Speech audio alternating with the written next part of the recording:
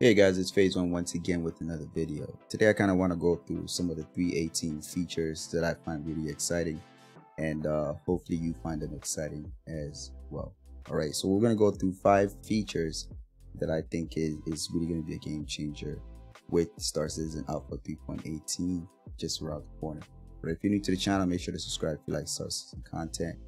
And without any further ado, let's get right into it. So the very first feature I kind of want to talk about is the Daymar crash site. All right, so what it says is it's a derelict settlement on Daymar using parts of a Star Runner and a 600i, as well as some habs adapted to the biome to create a point of interest with some type of activity, puzzle traversal, hostile AI missions, etc., as well as rewards for completion. So now this is really interesting because it looks like what the idea I get from this is that CIG plans on actually introducing more handcrafted locations whereby we can actually go and have new challenges, new experiences, right? And it seems like these locations will be destinations for different types of missions, you know.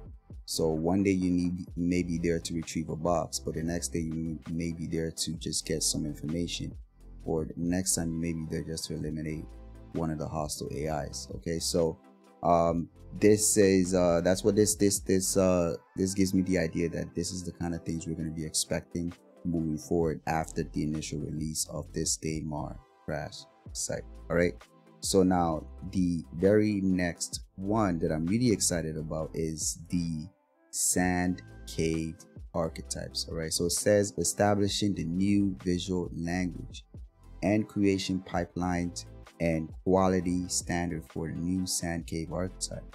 This with this release, cave networks using this archetype will be placed throughout the Stanton system. Okay, so now this is big. This is big because when I get from this, right, when I look at this image here, right, it kind of gives me the idea that they're looking on, they've improved on the cave types, the cave archetypes overall, right? So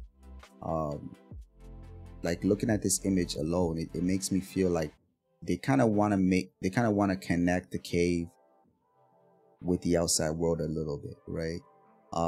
For example, right now in caves right now that we go into, once we get into the cave, especially the on-foot caves, once you get in, you're kind of isolated from the outside world, right?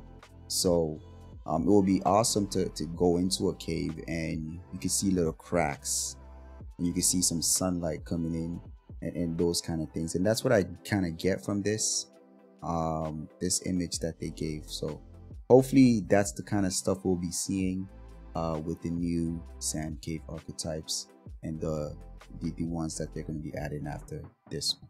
Okay, yeah, so the very next one, this is a big one. The cargo system refactor.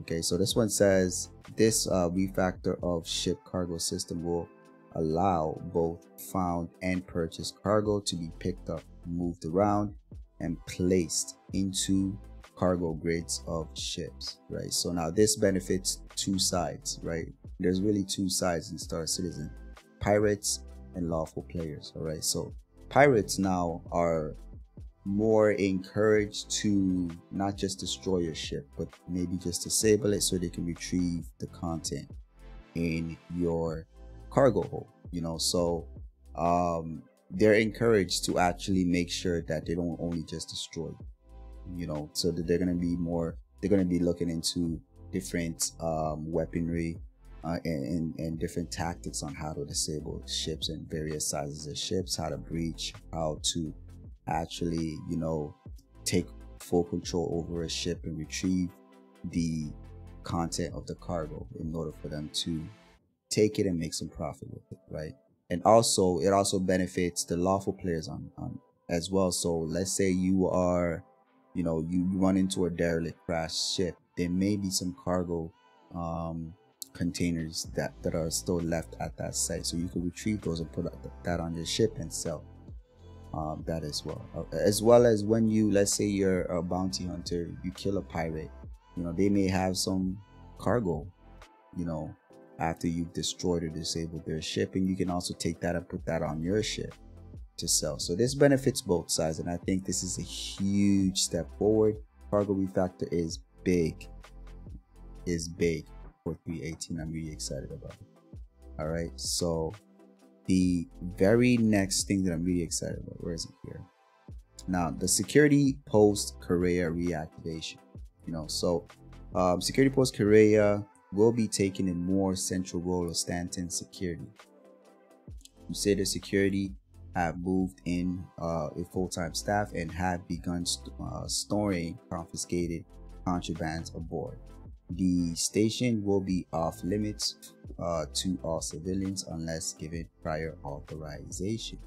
All right, so this gives me the idea that I think last year they mentioned some details about the upcoming bounty hunting mechanic, and with bounty hunting, you'll actually need authorization to tap into the data networks to retrieve information in regards to your bounty. Let's say if their whereabouts, details about where they usually hang out at, the last known location, who their associates are at. So you need authorization to get access to that network, right? So them locking down SPK, that's it. I think it makes sense. They want to make it difficult for you to actually access that data network, and you need to actually work up your affinity with the security forces in that sector in order to move forward with your bounty. So that's really exciting for me.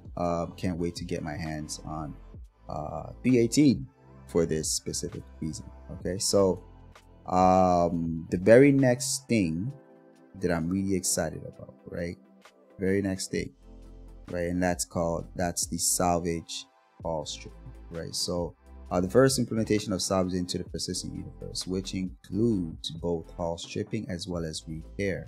This will include both performing haul stripping and repairs by hand, as well as haul stripping using the systems aboard the Drake Vulture and the Aegis Reclaimer. So now this is very, very, very, very, very big, right? So haul stripping is, salvaging is going to be huge because they're going to be adding more importance on your ship, right? You're gonna want to keep your ship alive as long as you can, right?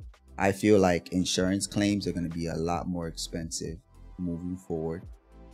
I feel like and for those reasons, you're going to want to keep the health, especially with environment resource management coming in. Along with that, it's going to be very important to make sure your ship stays alive as long as you can.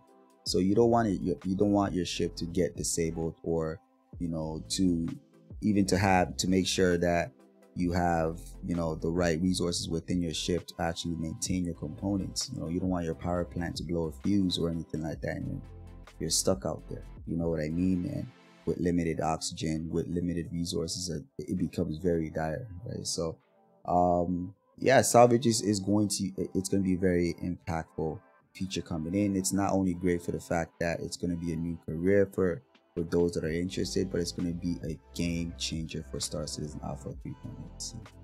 All right, once again, I'm Phase1. If you like content like this, make sure to subscribe and leave a like. I will see you on the next one.